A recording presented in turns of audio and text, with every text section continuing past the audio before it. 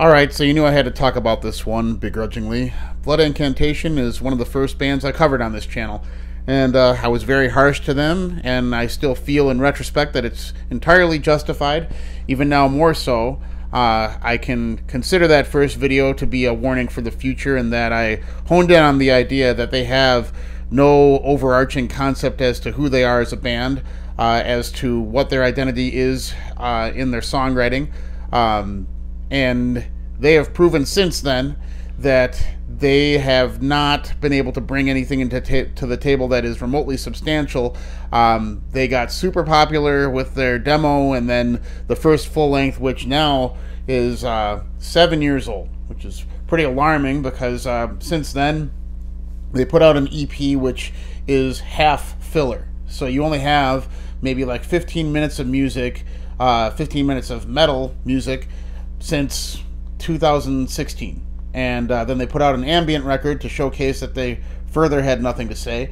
And a lot of people are going to say that it's closed-minded for someone that is into metal to think that they would naturally fail at attempting another musical genre under the same moniker. And you know, it's, if you were to listen to what they put out, and in terms of even the parameters that ambient music is judged on, that EP is about as empty as it can get. Not just for ambient, not just for minimalist music. It's just empty, period. And I proved that by showcasing my own take on their concept. And the main issue with that EP was that they didn't flesh out the concept. The concept is right there. Their Time Wave Zero idea, it could have gone in so many cool and fascinating directions. It's a very cool idea, and they did nothing to develop the idea. They essentially just slapped that title onto a very bare composition, I hate to use that word, and called it a day because they knew that their fan base would eat it up. But as time goes on, and you could see that they are just giving you so little after 7 years, just so little, it's clear that they do not really have any kind of command of what they're saying, and they're trying to coast on the bare minimum. And this new release, which is another EP, you guys got to give us a fucking full length after 7 years. Last time that I can recall this happened with such a stretch for an active band that is really being known as one of the more forefront bands in a genre was when Immolation took 5 years between Here and After and Failures for Gods. And for everything that Failures for Gods was, it's not a filler record, and this is very filler, even the death metal aspects of it. And it's an EP that is one track death metal and one track ambient again. And firstly, there is no duality between death metal and ambient music. There is between black metal and ambient music. There isn't for death metal. So stop trying to make this a thing. It's not a thing, and your command over either genre is further proving that it cannot be a thing. But when it comes to this being a very small bone for their idiot fans, it is not just the minimum, it's the minimum of the minimum. I'll just focus on, well, we'll talk about the death metal song. The death metal song, after all this time, their first foray into giving something remotely metal after 7 years, is, sorry, I forgot about the EP, whenever the fuck that came out, 2019, who gives a shit? Anyway, the first death metal foray after a very long time is comprised of inconsequential non-riffs that are mostly chug-based with small adornments, and there's the piecemeal aspect to their arrangements is ever present. It's never going to go away. There's very little holding this song together. There is one cool segment where there's a chromatic passage that they manipulate the time signature of to kind of give the illusion of motion there, the illusion of development, but then they completely drop the ball as to where it can go. They decide to play up the hipsterism of making sure that they're attacking the fan base that wants to hear non-metal in their metal by just completely falling apart and ham-fisting an ambient segue in the metal song. There's 2 songs. This is the metal song. And it does develop into almost a climax, but it's a climax only in terms of layering. It doesn't go anywhere. It just layers and stops. And that can be effective, but there's nothing that ties it to the metal part in the beginning.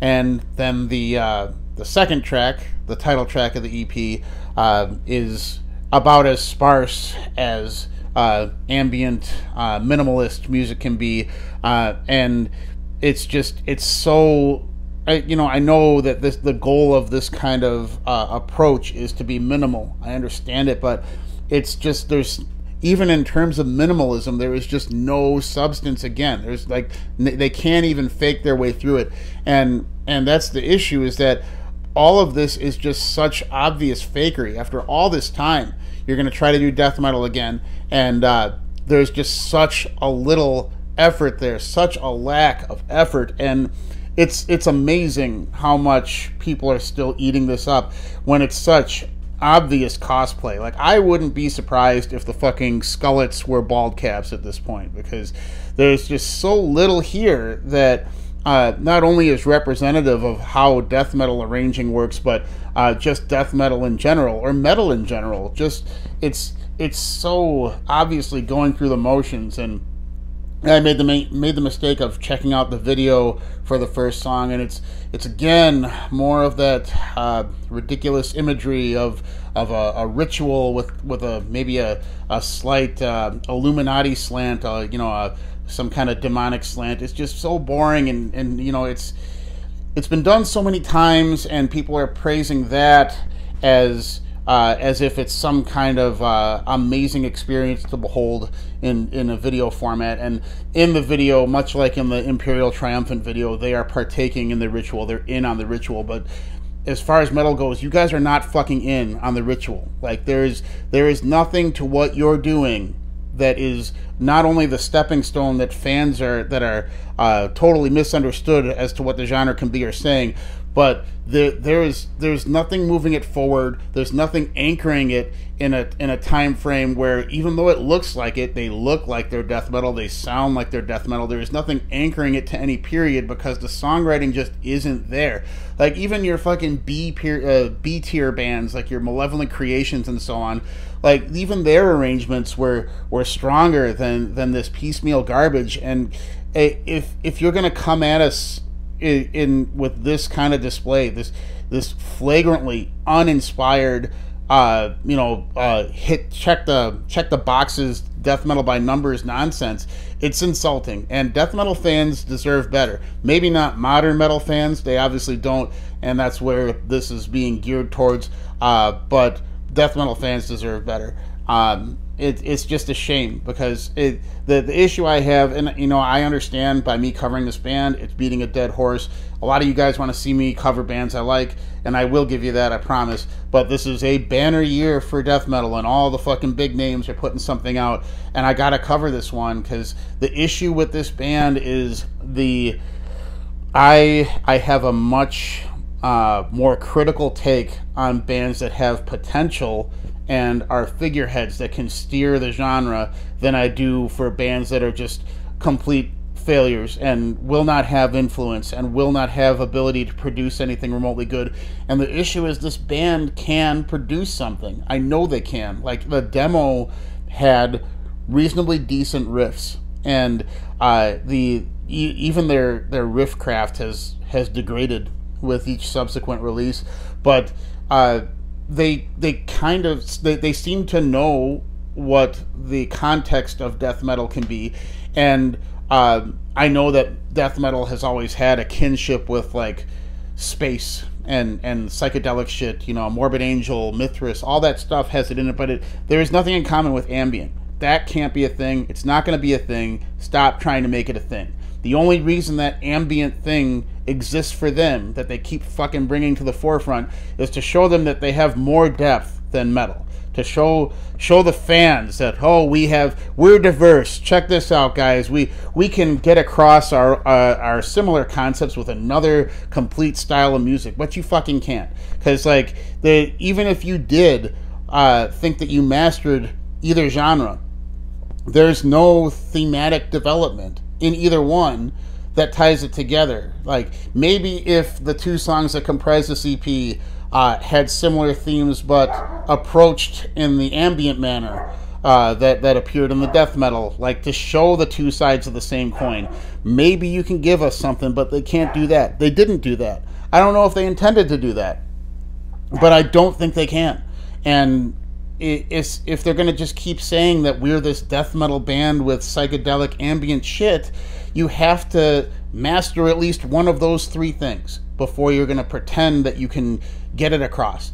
And that's why this whole thing is so insulting, because they're such obvious grifters at this point. The image, the representation, the visuals. At least now they have an actual artist that they use to make their cover art, so they're not going to steal Agony's cover again. But all of it is just so, I think I understand what metal is in a visual level. I think I understand how it sounds. I think I understand how it's arranged. It's essentially AI at this point. And it's given that it's such a low effort affair, it's just blatantly grifting. Like they give you 5 minutes of death metal on this EP. 5 minutes of metal, and this is, are they a death metal band? Are they an ambient band? Are they both? Are they neither? You gotta make some kind of statement, but because they didn't, and because they're non-committal to any of it, they are misconstrued as genius, because it comes across in a way where, because they don't dignify what they're doing in any kind of resonant manner, people are gonna think that it's declarative, because it's just obvious what they are. But it's not, because none of it is resounding and forceful and declarative. It's all just very basic interpretations of what the ideas can resemble. And that is just not enough. This is not enough. None of it is enough. And they're going to coast off this thing, which is barely substantial in terms of how much material there is, to get their asses on the road, tour for a fucking several years before they give another release of half-hearted metal adjacent garbage, and people are going to eat it up because they look the part, they sound the part.